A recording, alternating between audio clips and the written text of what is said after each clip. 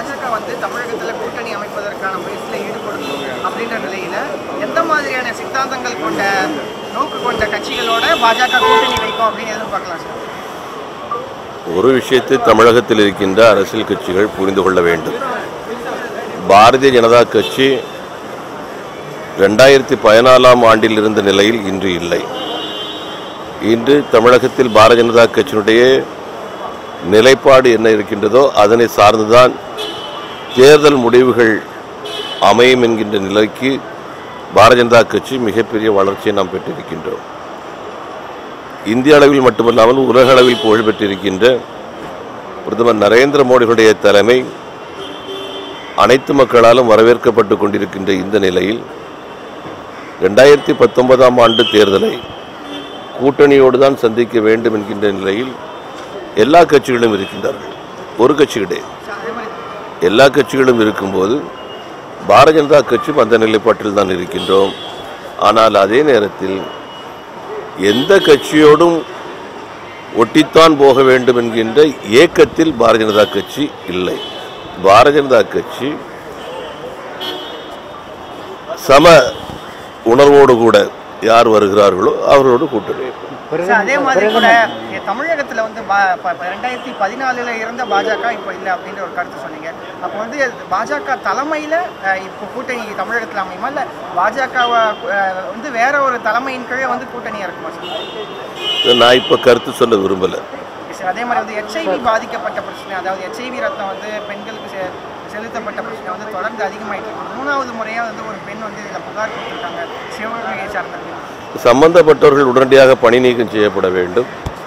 இந்த மாதிரி நடந்திருக்குன்னு சொன்னால், இந்த மாதிரி ஒரு சம்பவம் நடந்திருக்குன்னு சொன்னாங்கன்னா யாருக்கு அந்த ரத்தம் செலுத்தப்பட்டதோ அவர்களுக்கான இழப்பீடு அவங்க நீதிமன்றத்துக்கு போக வேண்டிய நிலைமையில் இருக்கக்கூடாது. எப்படி ஒரு இயற்கை பேரிடர் ஏற்பட்ட போது அரசாங்கம் முன்வந்து 10 லட்சம் அறிவிக்கிறோம், 15 லட்சம் அறிவிக்கிறோம், 20 லட்சம் அறிவிக்கிறோம், அந்த மாதிரி இந்த எய்ட்ஸ் கிருமிகள் செலுத்தப்பட்டிருக்கக்கூடிய இரத்தத்தால் செலுத்தப்பட்டிருக்கக்கூடிய நோயாளிகளுக்கு தமிழக அரசாங்கம் தானாக முன்வந்து இழப்பீட்டுத் தொகை கொடுப்பதோடு கூட அவருடைய வாழ்நாள் முழுக்க ஏற்படக்கூடிய அனைத்து சிகிச்சைகளுக்கும் முழு பொறுப்பை தமிழக அரசாங்கம் ஏற்க வேண்டும். வெளிநாட்டு பணம் இழப்பு கொள்கையால பாரதிய ஜனதா பலவீனமாக இருக்கிற நிலைமையில முத்தலாக் சட்டத்தையும் நிறைவேற்றி இன்னும் பலவீனமானது அன்வராஜா சொல்றாரு சார். அவர் எந்த கோணத்தில் சொல்றாருன்னு தெரியல. அவர் அன்னைக்கு பாராளுமன்றத்தில் பேசும்போது நானும் பாராளுமன்றத்தில் இருந்தேன். நாடு முழுக்க மிகப்பெரிய ஒரு பொருளாதார வளர்ச்சியை நோக்கி நாம் போய்கிட்டு இருக்கோம். இந்த நேரத்தில் வந்து இது போன்ற தவறான செய்திகளை சொல்வது வந்து ஏற்புடையது அல்ல. ஒரு நீண்டகால வளர்ச்சி திட்டத்தின் அடிப்படையில், பொருளாதார முன்னேற்றத்தின் அடிப்படையில் இந்த திட்டம் நிறைவேற்றப்பட்டிருக்குது. நாட்டு மக்களுக்கு சில பிரச்சனைகள் ஏற்பட்டது உண்மை, அதை நாமளே ஏற்றுக்கிட்டோம். ஆனால் அதுக்கு பின்னாடி இன்றைக்கு எல்லா மக்களுமே வந்து அதை உணர்ந்து ஏற்றுக்கொண்டிருக்கிறார். இல்லை சார், எல்லா மதங்கள்லையுமே விவாகரத்து அப்படிங்கிறது இருக்கும் பொழுது ஏன் இங்கே மட்டும் பாரதிய கவனம் செலுத்தணும்னு கேட்குறேன். என்னுடைய நண்பர் ஒருத்தர், நான் சட்டக்கல்லூரியில் படிக்கும்போது என்னுடைய நண்பர்,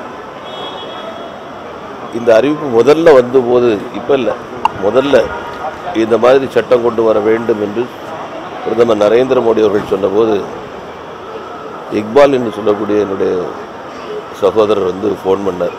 அவர் கும்பகோணத்தை சேர்ந்தவர். அவர் எனக்கு ஃபோன் பண்ணார். ஃபோன் பண்ணிட்டு ஃபோன்லே பாராட்டு தெரிவிச்சுட்டு அழ ஆரம்பிச்சிட்டார். என்ன அப்படின்னு சொல்லி கேட்டார். என்ன இந்த மாதிரி உணர்ச்சிக்கப்பட்டது? அவருக்கு ஒரே பொண்ணு, அந்த பொண்ணை கல்யாணம் பண்ணி கொடுத்துருக்குறாங்க. மாப்பிள்ளையும் பொண்ணும் அங்கே போகிறாங்க, சிங்கப்பூருக்கு போகிறாங்க. சிங்கப்பூருக்கு போய் கொஞ்ச நாள் இருந்துக்கிட்டு எந்த பிரச்சனையும் கிடையாது, அவங்க திரும்பி வர்றாங்க.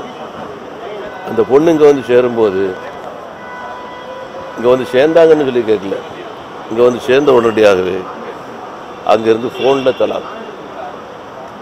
இது சம்பந்தமாட்டு பல முயற்சிகள், அதில் நான் அதுக்குள்ளெல்லாம் போக விரும்பலை, பல முயற்சிகள் அவர் மேற்கொண்டதாட்டு எல்லாம் சொல்லி எல்லாமே தோற்று போய்விட்டது.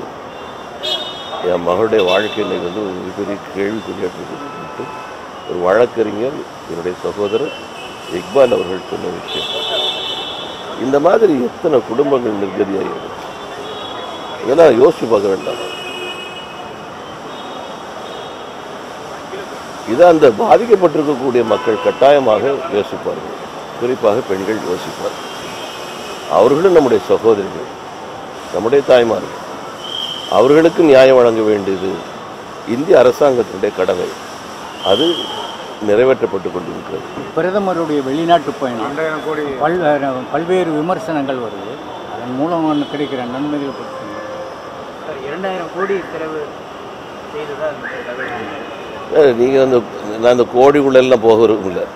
டைம் பிரதமர் நரேந்திர மோடி அவர்கள் ஒவ்வொரு நாட்டுக்கும் போகிறாருன்னு சொன்னாங்கன்னா அந்த நாட்டின் மூலமாக என்னென்ன நன்மைகள் நம்முடைய இந்திய திருநாட்டுக்கு ஏற்பட்டு இருக்குது அதை நீங்கள் பட்டியல் போடுங்க. தயவு செய்து எல்லா தொலைக்காட்சிகளும் நீங்கள் வந்து ஒரு டிபேட்டு, அதில் இந்திய அரசாங்கத்தின் மூலமாக பிரதமர் நரேந்திர மோடி அவர்கள் கொண்டு வந்திருக்கக்கூடிய வெளிநாட்டு முதலீடுகள், வெளிநாட்டு திட்டங்கள், அதனால் வந்திருக்கக்கூடிய பயன்கள், இதெல்லாம் வச்சுக்கிட்டு ஒளிபரப்பிக்கிட்டு நீங்கள் டிபேட் நடத்துங்க.